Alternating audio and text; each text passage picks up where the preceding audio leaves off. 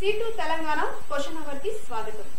మన స్టూడియోలో ప్రస్తుతం ఈశ్వరి మాత ఆత్మగౌరవ కమిటీ కన్వీనర్ బంగారు బాబు గారు మనతో ఉన్నారు. నమస్కారం బంగారు. మొన్న జరిగినటువంటి ఈశ్వరి మాత వెలి ప్రేమపై జరిగిన కార్యక్రమంపై మీ అభిప్రాయం ఏంటి? 12వ తారీఖు 7వ నెల ఆ రోజు సాయంత్రం 8:30 గంటలకు ఒక ఛానల్లో వెలి ప్రేమ అనే ప్రోగ్రాం వచ్చింది. ఆ ప్రోగ్రాం ఏంటంటే ఏదైతే కులాలకు మతాలకు వేరుగా ప్రేమించి పెళ్లి చేసుకుందాం అనుకుంటే ఎవరైతే పెద్దలు వాళ్ళ ప్రేమను చంపారో కిల్ లవ్ అనే కార్యక్రమం దాని ముఖ్య ఉద్దేశం.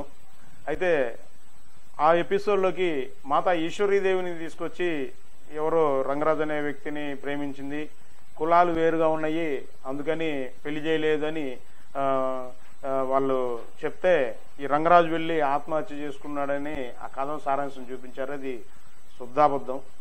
దాని మీద మేము వారికి మా అభ్యంతరాలు కూడా తెలియజేశాం. ఈశ్వరి మాత గురించి మీకు తెలిసిన సమాచారం? ఈశ్వరి మాత ఏదైతే 700 సంవత్సరాల క్రితం మన ఆంధ్రప్రదేశ్లో వీరబ్రహ్మేంద్ర స్వామి వారు పొద్దులూరు వీరబ్రహ్మేంద్ర స్వామి వారు భవిష్యత్ కాలజ్ఞానాన్ని ఈ ప్రజలకి ఇవ్వడమే కాకుండా కులాలు మతాలు అనే తేడా లేకుండా అందరూ ఒకటే, కులాలు మతాలు లేవని ఆచరించి అందరినీ శిష్యులుగా పెట్టుకుని మనకి భవిష్యత్ కాలజ్ఞానాన్ని అందించారు. అటువంటి వీరబ్రహ్మేంద్ర స్వామి వారి వారసురాలుగా మాతా ఈశ్వరీదేవి వారు 1709వ సంవత్సరంలో జన్మించి ఆమె కూడా బాల్యం నుంచే మహిమలు చూపిస్తూ ఆ యొక్క ఈశ్వరి మఠాన్ని స్థాపించి సుమారు 400 సంవత్సరాల క్రితం మహిళలకి అదే ఆడపడుచులకి భారతదేశంలో కానీ ఏ ధర్మంలో కూడా గౌరవం దక్కని ఆ టైంలో ఒక మఠాధిపత్యం తీసుకున్నటువంటి ఆ అమ్మవారు చరిత్ర చాలా గొప్పది. ఆమె ఎన్నో మహిమలు చూపించింది. ఆమె ఆజన్మ బ్రహ్మచారిని.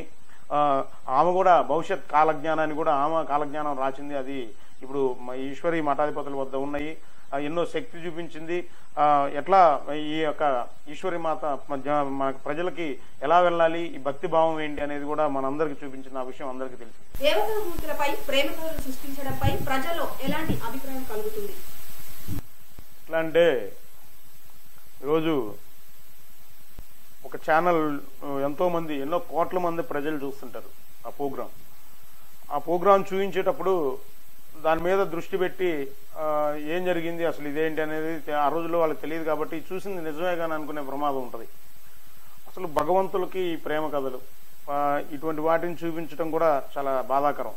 ఎందుకంటే ఈ ప్రజలు ఎట్లా ఉంటుందంటే ఇప్పుడు వేరే బ్రహ్మంగారేమో కులాలకి మతాలకు అతీతంగా ఉందామంటే ఆయన వారసురాయిలో ఏమో కులాలను వ్యతిరేకించారు, మీ కులం మా కులం వేరన్నారంటే అంటే బ్రహ్మంగారు చెప్పిన మాటలు వీళ్ళు వినలేదా అనేటువంటి దుష్ప్రచారం వెళ్లే అవకాశం ఉంది. ఎందుకంటే ఇది చాలా దారుణం. అటువంటి చూపించే ముందు మనం ఈ ప్రజలకు ఏమి ఇస్తున్నాం, ఈ ప్రజలకి ఏ సంకేతాలు ఇస్తున్నాం, మన ఛానల్ ద్వారా ప్రజలకు మనం ఏం చూపిస్తున్నాం, మనం ఈ సమాజానికి మనం చూపించే మెసేజ్ ఈ సమాజానికి ఏమైనా ఉపయోగపడుతుందా లేదనేది తెలుసుకోవాలి. ఇటువంటి వెలి ప్రేమ ఇటువంటి కార్యక్రమాల వల్ల ఎవరికి ఏమొస్తుంది అనేది ఇప్పుడు మనం ఓన్లీ కేవలం ఒక ఛానల్ ప్రజల కోసం పనిచేసేటట్టు ఉండాలి కానీ ప్రజలు చైతన్యవంతం చేసేటట్టు ఉండాలి కానీ మన కార్యక్రమం ద్వారా కొంత ఈ సమాజానికి మేలు జరగాలి కానీ ఇటువంటి ఈ దేవుళ్ళకి ప్రేమ కథలు చూపించడం అనేది చాలా బాధాకరం. దేవతలను వక్రీకరిస్తూ మతాలను రెచ్చగొడుతున్న వారిపై మీ అభిప్రాయం ఏంటి? ఇదైతే దేవతలంటే హిందూ దేవతలనే కాదు, ముస్లిం అని కాదు, క్రిస్టియన్ అని కాదు, ఏ దేవుళ్ళ మీద ఎటువంటి ప్రోగ్రాం చేసినా ఆ మత పెద్దలను కలవటం, దానికి సంబంధించిన సమాచారం పూర్తిగా తీసుకోవటం, వారి బోధనలు వారు చెప్పిన మంచిని ప్రజల్లోకి పంపించడం అనేది బాధ్యతగా తీసుకోవాలి. అంతేగాని ఏదో ఒక పుస్తకం ఎవరో రాసింది తెలియకుండా పుస్తకాన్ని పట్టుకొని లేదా ఏదో ఒక చిన్న కాగితం పట్టుకొని ఆధారంగా చేసుకొని ఇట్లాంటి ప్రోగ్రాంలు పంపించడం వల్ల ప్రజల్లో ఒక ఆందోళన, ఒక అల్లజడి. ఏంటంటే ఇప్పుడు మొన్న ఈశ్వరి మాత గురించి చూపించడానికి ఇప్పుడు అమ్మవారికి భక్తులు ఎంతో మంది ఉన్నారు. ఒక హిందువులనే కాదు, ముస్లింస్లో ఉన్నారు, దళితుల్లో ఉన్నారు, అన్ని రకాల సామాజిక వర్గాల్లో అమ్మవారి భక్తులు ఉన్నారు. వాళ్ళు చాలా కలత చెంది ఆ ఛానల్ వాళ్ళకి సుమారు 1,20,000 ఉత్తరాలు వేశారు మనస్తాపం చెంది. మరి 1,20,000 ఉత్తరాలు మీ ఛానల్కి వచ్చినాయి అంటే మీరు చూపించినటువంటి ఆ కార్యక్రమం ప్రజల్లో ఎటువంటి ఇది వెళ్ళిందో మీరు గ్రహించే ఉంటారు.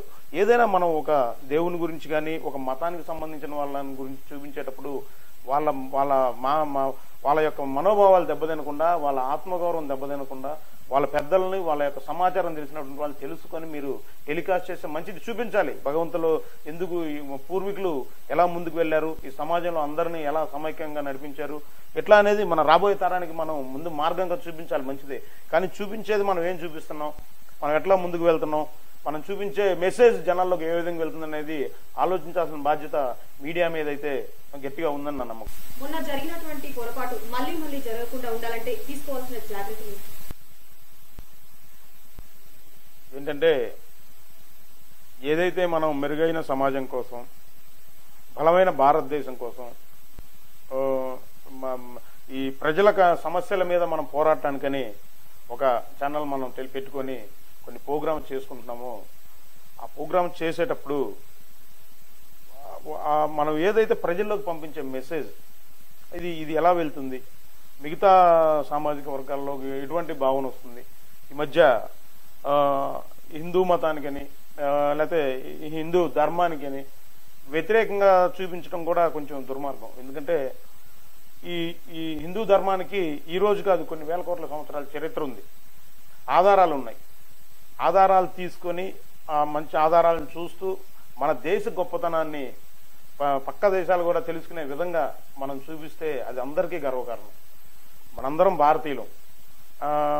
భారతీయులే ఇక్కడ జైన్లుగా, సిక్కులుగా, దళితులుగా ఇట్లా మారుతున్నారే కానీ పక్క దేశం వాళ్ళు వచ్చి ఇక్కడ ఉండలేదు. వాళ్ళు వేరే కాదు. ఇక్కడ ఉన్న భారతీయ సోదరులు అందరం సమైక్యంగా అందరం కలిసిమెలిసి ఉండే విధంగా మనం ఆ ప్రజల్లోకి తీసుకువెళ్ళాలి. కానీ ఏదో స్వలాభం కోసమనో, ఏదో ఒకరి మెప్పు కోసమనో ఇటువంటి ప్రోగ్రాంలు తీసుకుపోవటం చాలా బాధాకరం. ఎందుకంటే మనం ఒక ప్రోగ్రాం టెలికాస్ట్ చేసినప్పుడు చాలా జాగ్రత్తగా ఉండాలి. ఎందుకంటే వాళ్ళ మనోభావాలు దెబ్బతింటమే కాకుండా ఇంకా చాలా హింస చెలరేగే అవకాశం ఉంది. ఒక మతాన్ని అంటే ఈ మతం వాళ్ళు ఇంకొకరిని అంటే వాళ్ళల్లో హింస చెలరేగితే దానికి ఎవరు బాధ్యులు? మనం ఏదైతే ఒక ఛానల్ బాధ్యతాయుతమైన ఛానల్ నడుపుతూ మనం ఒక ప్రోగ్రాం టెలికాస్ట్ చేస్తున్నామో, ఆ ప్రోగ్రాం చేసేటప్పుడు దానికి ఎంత జాగ్రత్తగా కేర్ తీసుకోవాలి, దాని మూలాలు పరిశీలించాలి. ఆ మూలానికి సంబంధించినటువంటి విషయ సమాచారాన్ని తీసుకొని మనం ఛానల్లో టెలికాస్ట్ చేస్తే ఇటువంటి సమస్యలు రావు. ఈరోజు మరి కొంతమంది మనోభావాలు దెబ్బతింటం వల్ల వాళ్ళందరూ రోడ్ల మీదకి రావటం, దిష్టి బొమ్మలు దగ్ధం చేయటం, ముట్టడులు చేయటం, ఇటువంటి కార్యక్రమాలు చేశారంటే మరి వాళ్ళకు వ్యతిరేకంగా మనం ఒక ప్రోగ్రాం చేసామని అర్థమైంది. కాబట్టి రాబోయే రోజుల్లోనైనా మంచి ప్రోగ్రాంలు టెలికాస్ట్ చేస్తూ మన భారతదేశ గొప్పతనాన్ని ప్రజలకు చూపిస్తూ అందరం సమైక్యంగా ఉండటానికి ఈ ఛానళ్ళన్నీ కృషి చేయాలని, ఈ కార్యక్రమానికి C2 ఛానల్ వారు పిలిచి నాకు ఇంత అవకాశం ఇవ్వటం చాలా ఆనందంగా ఉంది. మీ C2 ఛానల్ ప్రేక్షకులకి నేను ఒకటే తెలియజేస్తున్నాను, మీరు మంచి కార్యక్రమాలు తీసుకువెళ్తున్నారు. రాబోయే రోజుల్లో మీ ఛానల్ కూడా మంచిగా ఉండాలని మరీ ధన్యవాదాలు తెలియజేసుకుంటాం. ఇది ఇవాటి క్వశ్చన్ అవర్. మరొక ప్రముఖులతో మళ్ళీ కలుద్దాం. నమస్కారం. చూస్తూనే ఉండండి C2 తెలంగాణ.